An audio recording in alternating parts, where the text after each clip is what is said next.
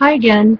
It's been a while since I've answered some questions, and I figured I'd answer a quick question or two before my husband gets home.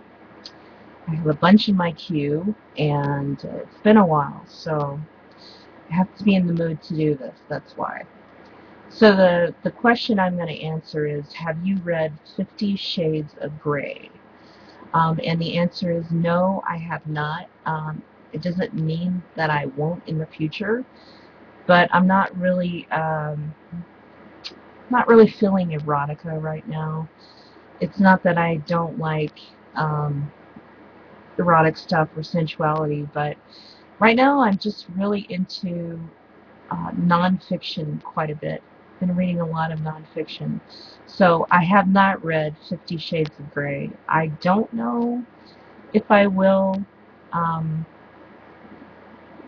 in the future. I may not.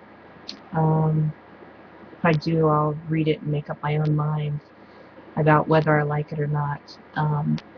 But yeah, I mean, I'm just one of these women that I just prefer, I don't know, I'm kind of more of a male reader, if that makes any sense.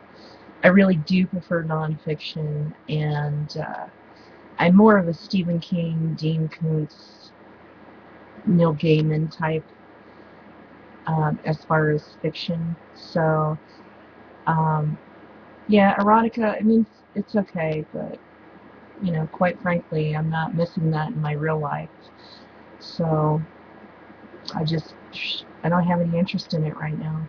But who knows? Interesting question. Thank you very much.